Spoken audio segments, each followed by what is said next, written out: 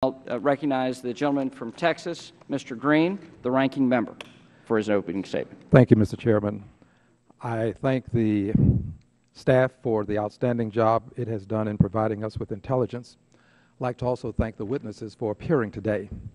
Mr. Chairman, we live in a world where financial and technological innovations present greater access and convenience for the American consumer. Unfortunately, this also provides the doer of fraudulent deeds greater opportunities to perpetrate crimes on consumers. In 2013, the Automated Clearinghouse processed approximately 22 billion transactions worth about $38.7 trillion. As innovative technologies evolve to benefit consumers, innovative methodologies must also evolve to protect consumers. Fraud detection and prevention methodologies are good for both consumers and businesses. Undetected fraud can bankrupt a consumer and put a business out of business.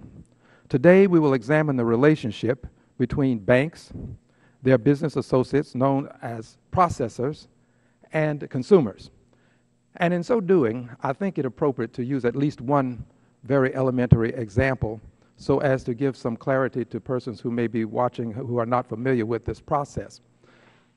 Typically, with a simple example, we would find that a person sitting at home is approached by a business that would like to have a person make a purchase. Let's assume that this is a telemarketer. This telemarketer will present the consumer with a product. If the consumer makes a purchase, that purchase is handled by a processor. A processor would be the company that works with the telemarketer. The processor receives the payment. The processor will then take the payment and deposit it in a bank. That bank then becomes the means by which the payments are paid to the telemarketer. And once these payments are made, let's assume that the consumer concludes that there has been an overcharge. A chargeback can occur. The chargeback is called to the attention of the bank. The consumer gets redress. The question becomes this: is a bank required, or should a bank be required, to keep a record of chargebacks?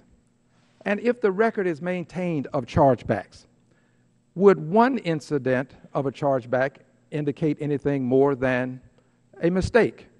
But if 10,000 chargebacks occur, would that indicate activity? And if activity occurs, should activity be investigated? And if activity is investigated and is found to be fraudulent, should the bank have some responsibility if it knew that the activity was occurring but did nothing? There are serious questions to be answered. I believe we have capable, competent, and qualified witnesses here today who can help us answer these questions. The question also occurs as to whether or not a bank has a duty to perform due diligence as it relates to the business associates it has who are doing business with other businesses. And if it does have the requirement to perform due diligence, can that due diligence be outsourced to a processor who does business with a telemarketer? And if it is outsourced, are there consequences associated with it? What level of due diligence must the processor employ? Does it have the same level of due diligence placed upon it as the bank? And can a lack of due diligence by a processor in some way impact the liability of the bank that it's doing business with? We really should take a close look at these questions, and we really should examine the difference between an incident and criminal activity. One occurrence, an incident. Thousands of occurrences can be concluded to be activity. Should activity be investigated, and if so, should the banks provide intelligence such that the activity can be appropriately investigated?